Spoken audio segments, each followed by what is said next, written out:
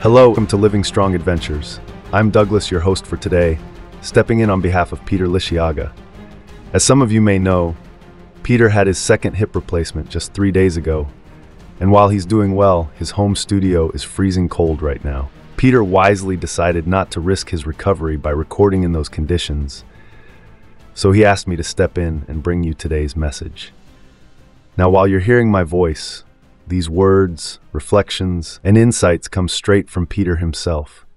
Today, he wants to talk about staying committed to the process, a principle that's guiding him through this very moment in his recovery journey. 3 days ago, Peter took a major step forward with his second hip replacement. It's been a bit rough, as you'd expect, but Peter's body is in full recovery mode.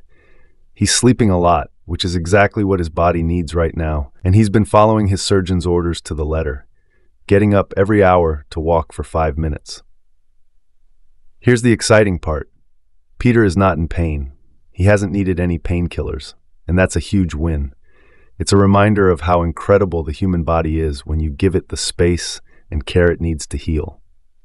Peter shared with me how this phase of his recovery is teaching him patience. Sure, he'd love to be back in full motion, but this quieter, slower part of the journey is just as important. In his own words, this is where the foundation is built.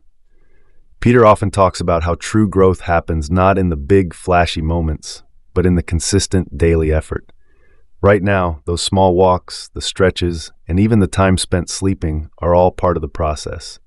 It's not glamorous, but it's essential.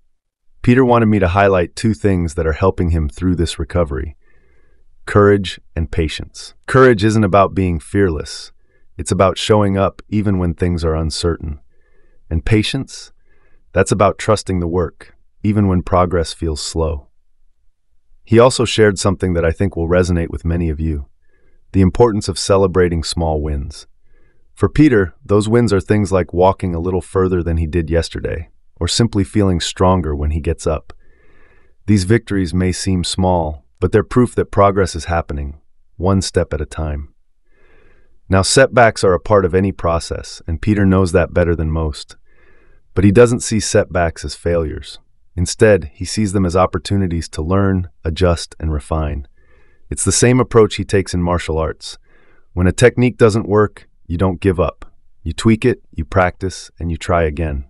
Peter wanted me to ask you, what's a small step you can take today toward your goals? What's a small win you can celebrate right now? And are you giving yourself the grace to stay present in your journey? These questions aren't just about recovery, they're about life. Whatever you're working toward, whether it's healing, learning, or chasing a dream, Peter wants you to remember that commitment to the process is about showing up day after day and trusting that the small steps add up. As Peter continues to rest and rebuild, he invites you to join him in embracing the process.